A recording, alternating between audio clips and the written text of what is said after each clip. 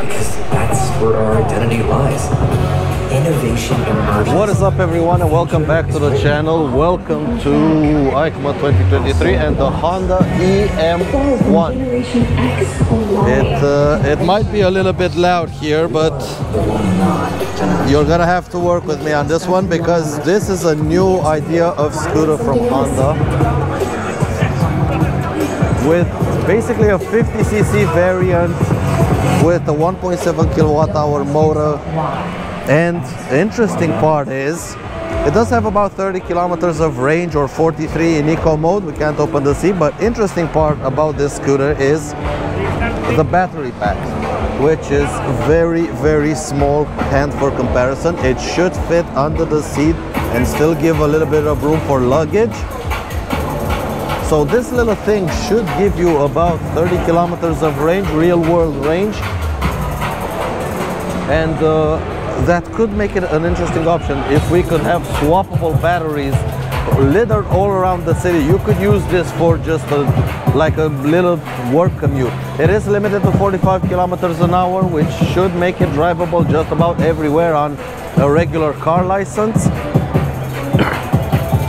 But Honda is going into the cheap and cheerful 50cc style of electric scooter. We have it here in pearl white and in this matte gray color.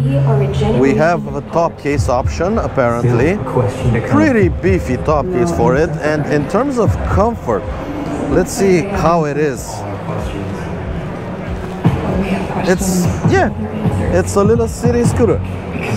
Just like regular city scooters, it's actually quite small, but the dash is plasticky, but it does look nice. We have a digital display up here. We have your regular controls, normal levers, normal grips, economy and standard mode. This is where you turn it on. We do have a normal key and a USB plug, single USB, a bit of a cubby hole here for your phone. Let's see if we can get the light. Yep, a bit of a cubby hole for your phone.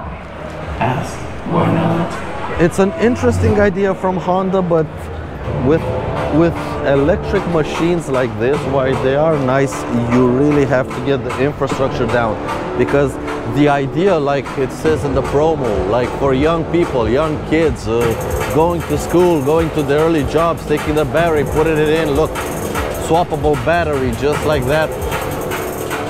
Well, in order for this to work, you really actually have to get the infrastructure going. 30 kilometers of range is not enough range for a normal person around the city. You have days where you do more than 30 kilometers in a day. So it would be nice if you have like lockers where you could find batteries and leave your old battery and get a freshly fully charged battery, so you can continue your shift. So then you can have 30 kilometers of range, 60, 90, 120, depends how much range do you need. And maybe they could make it like a subscription base where you don't have to charge your scooter at home. Every time you deplete the battery, you just go to a locker, you just change your battery. I know there are some companies doing that already in Taiwan. Then hopefully Honda has the power to bring such technology and such swappable battery lockers and subscription services to the European market. As far as I know, nobody is doing it now. But maybe this will be the standard of battery that will get adopted here in Europe. Who knows? But the scooter does look pretty interesting and pretty nice. So, thank you all so much for watching. I'll catch you guys in the next video. Bye.